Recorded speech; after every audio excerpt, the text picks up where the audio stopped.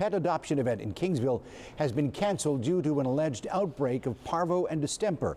Officials say it's a reminder of how important it is to properly vaccinate your cats and dogs. Our Madeline Dart tells us how they're making sure other dogs in the shelter don't get sick. As soon as staff started to notice some of their dogs weren't looking too well, they had them tested for parvo and distemper at a local veterinarian's office. Health Director Emilio Garcia says 8 dogs tested positive and unfortunately were put down. Since then, employees have been cleaning high and low to make sure the disease is gone.